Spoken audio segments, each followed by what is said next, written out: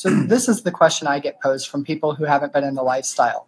They'll come to me and they'll say, so I feel like if I go into the lifestyle that I could possibly go to hell. Is that true? They bring the gospel to me.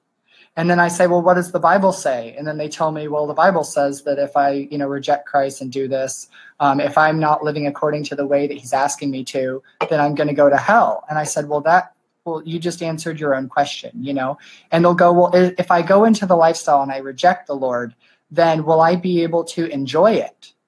And I say, well, do you know the Lord now? And they'll go, oh, yeah, I know the Lord now. I'll say, well, then no, because the Lord does not leave you. It says that he's given this deposit for salvation, and you will never be too far away from him. There's nowhere you can run. You can't get away from him. He will always find you. He will always be there for you. He will not let you enjoy your sin. He won't let you enjoy living apart from him, because you were made for him.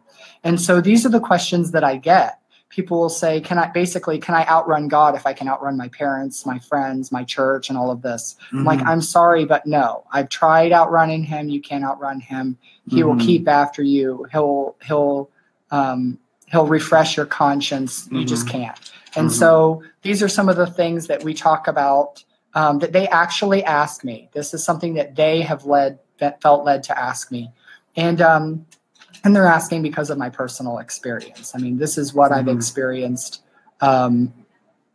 He just doesn't leave his children alone. He cares too much for them. Yeah. He'll wait patiently and keep after. Well, it's very interesting. I mean, I'm wondering if it's part of it is these younger generations that are casting such a broad net. I mean, so many people are exposed to some idealized version of the gay community. I can picture tons of people thinking, oh, wow, if this is like, everyone has a great body and they have such great clothes and they all seem to be fun and everybody loves them. So let me become part of it. But I don't actually want to do anything.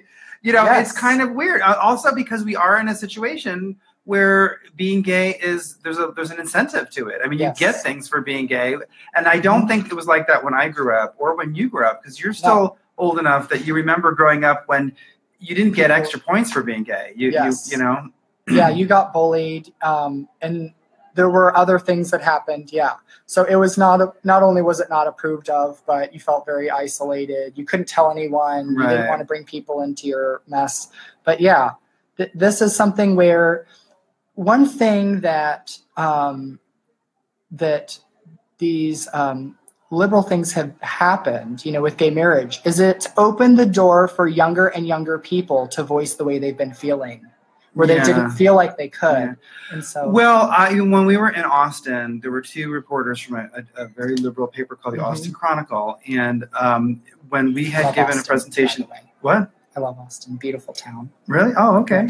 Well, we were there. We gave a presentation at a library about the problems with the LGBT curriculum in the schools. And there were these two activists there who, they got very aggressive with us. And they said, when we teach people to be accepting of LGBT relationships, we're not teaching them about sex.